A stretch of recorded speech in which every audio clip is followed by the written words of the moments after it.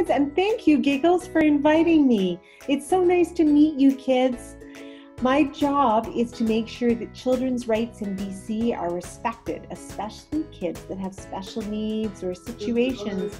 And for me, it's just so important that I spend time with young people like you. So thank you for spending the time with me today. Did you know these kids helped me learn about child rights? Can we show Dr. Jennifer, kids?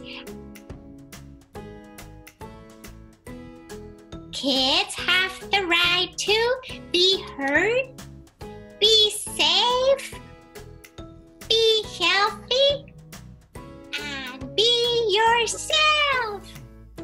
Wow.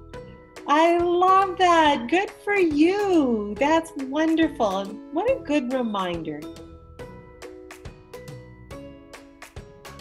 You know, a happy box is something where you might have memories or special things that you have, or an activity or a toy, anything really. So for me, it makes me happy to think about my daughters. I read my favorite book and my blankie that my grandma got for me when I was born. I like squishing my toy that I made. Wow. And I like cuddling with my stuffy, my favorite stuffy.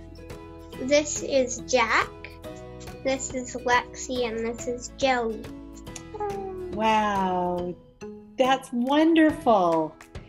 And then this blanket that my mom knit for me before I was born, because my name is Owen, but it has an H. Because she didn't know what my name was yet, so she made an H on it. Can you see it? I see it. I see it. Oh, that's so beautiful. I have this. It's a Nintendo Switch. I use it whenever I'm frustrated or bored. This is my stuffy Subby that I like to snuggle at night. And I also have a ton of other stuffies on my bed. I like reading in my bed. I promise you. I love reading. It makes me go to other places. Lovely. Thanks to each of you for spending some time with me today. I miss being with kids, so seeing your faces makes me very happy.